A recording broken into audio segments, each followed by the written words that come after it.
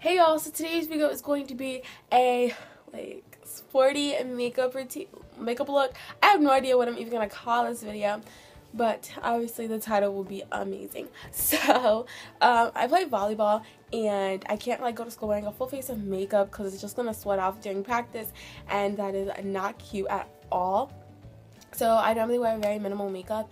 I'm going to be showing y'all what I would normally wear. I wore this to camp and it was just fine.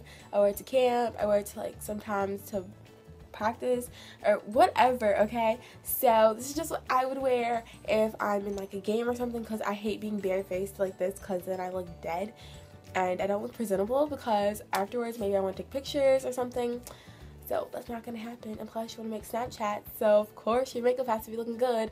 So I'm just going to be showing y'all what I would normally do. Most of these products are high-end. I am so sorry. These are just the things that I find works best for me, and these are the only things that I have that I would trust enough to take to wear, I guess, to volleyball, and I know it won't move or anything like that. Also, you can always substitute it with a drugstore item. So I'm using a cream blush type of thing, so you can always use a drugstore cream blush or something. And I will do an updated one as soon as I get the right products and the products I think are good enough to make the cut. So I'll do a drugstore version later. Comment down below if y'all want to see that, because I know everybody does not buy high-end makeup. So this is a long enough intro already, so let's go ahead and get started. So I'm started by taking my Benefit Point concealer that I use all the time and applying that to my under eye area and to any blemishes that I may have. Just so, not to everything though, because I don't want to look like I have perfect skin. Then taking this Tarte Amazonian Clay finishing powder and my Red Techniques powder brush, I'm going to be dusting this all over my face so that it absorbs all my oil, and it helps me to stay matte for a little bit longer. And it's so smooth on your skin. Then I'm going to take this Josie Maran basically cream blush in Poppy Paradise and this e.l.f. small stipple brush, and I'm going to put the stipple brush into the cream blush because it's just amazing. And I'm going to be blending that out in circular motions and also with my fingers to add a nice light flush. Next, I'm going to take this Anastasia Clear Brow Gel and apply that to my brows. It literally is perfect for sports. It will keep them in place all day through all your games, I promise. Next, I'm going to take this Rimmel Scandalized eyeliner in black.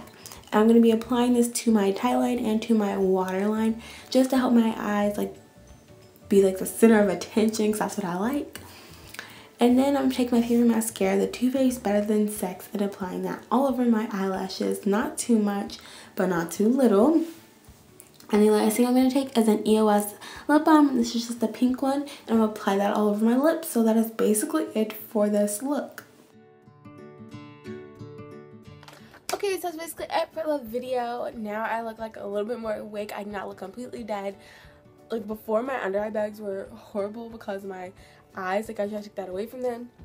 So anyways, I'm super tired and I do not feel good. Hopefully y'all enjoyed this video and appreciated it, and let me know in the comments down below if it helped you, if you would try these products out, and what products you think I should substitute them with if I do decide to do a drugstore version, I guess. So hope y'all enjoyed it, and I'll talk to y'all next time. Bye.